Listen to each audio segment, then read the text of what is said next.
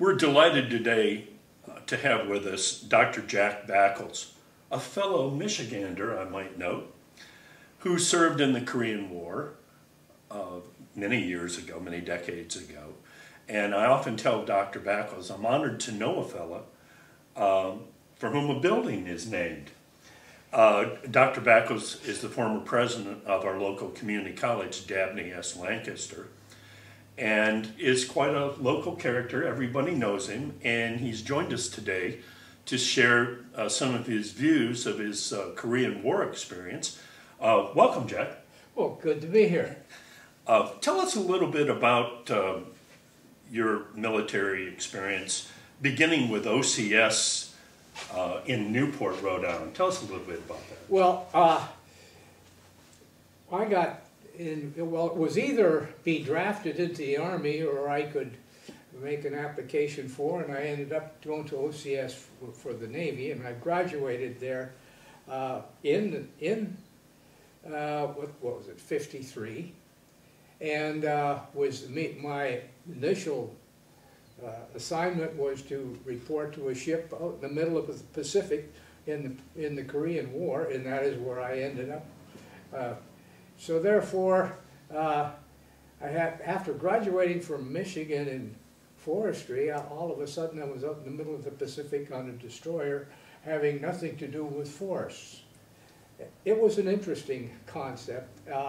However, there was a lot more involved, or there was more that happened between the education I got and because we're talking about distances and so on, just like in forestry, and the only problem is the distance was on the ocean. Well, do you remember the most challenging incident that you encountered in your military experiences? Is there one thing that really stood out? One of the biggest shocks is you're 22, 23 years old, and all of a sudden you have a 35 or 40-year-old veteran who is on board ship and is junior to you, and you're telling him how to do things. And it's quite a shock for a 23-year-old to talk to a 35 or 40-year-old chief petty officer, and they have to obey your orders. Because as an OCS graduate, right, you're an officer. As an officer, yes. And it really takes, I can never forget one time I was officer of the deck, and we had a drunken chief petty officer come aboard ship, and he was really, really obnoxious and everything. I had an 18-year-old officer of the deck to take care of the situation, and I sent him down to the chief petty officer's mess and got 3 of the biggest other chief petty officers to come up and take care of the situation. That was a shock. Was this the Frank Evans? It was on the Frankie Evans, yes, sir. Destroyer that it was a ship that came into existence in *54 and had very little experience in World War II. Well, you were a young guy, and I'm sure you're dealing with many of these military veterans. Did it take long to get what you would consider your most important lesson during your service? You know, within 2 months, you realize that you do know what has to be done and do it. People do not understand the authority that are given to junior officers, whether in the Army, Navy, Air Force, whatever it is. You have a bunch of people who are very young, very inexperienced, but well educated.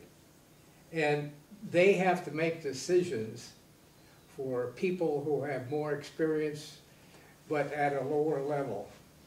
And it's tough, but you end up doing it. You just had to rise to the occasion.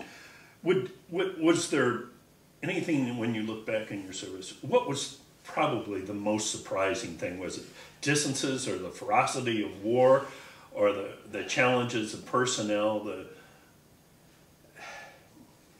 It's difficult to really pin it down to one or two things, but once you get in the military, you're different. People don't realize it, and all of the veterans out there do know that things are different for you, because you all of a sudden appreciate this country. You also appreciate the experience you're having, but how different it was from when you were a civilian and didn't have this background. You don't understand it. And when you read the paper today, you read it differently than the people who have no military experience. They have no concept of what people in involvement in these activities is so great. After World War II, as you mentioned prior to the formal interview, you said that you recognized some problems that you never had imagined before. There were huge numbers of people that needed to be relocated. There was a war going on in China, in effect. Tell us a little bit about your experiences with that. Well, people, you probably in the United States have no idea that when Harry Truman, President Truman, he not only started sending military into Korea, he also established a patrol between Formosa and China to prevent any war that would exist. And it was a small group of people. It was generally 4 destroyers, which is probably less than 1,000 people, were involved in this particular at any time. And the Chinese nationalists on Formosa and the Chinese communists over on the mainland were threatening war between themselves at the time. And we were put in, or the Formosa Patrol was put in to prevent them from having a war. And it was an interesting concept because our orders indicated that we would take on either side if the other side decided to fight. And therefore, but in reality, I guess we really were there for the people on Formosa. But the Chinese communists accepted the fact that we were going to do it. Well, you guys are basically responsible for the freedom Formosa enjoys today.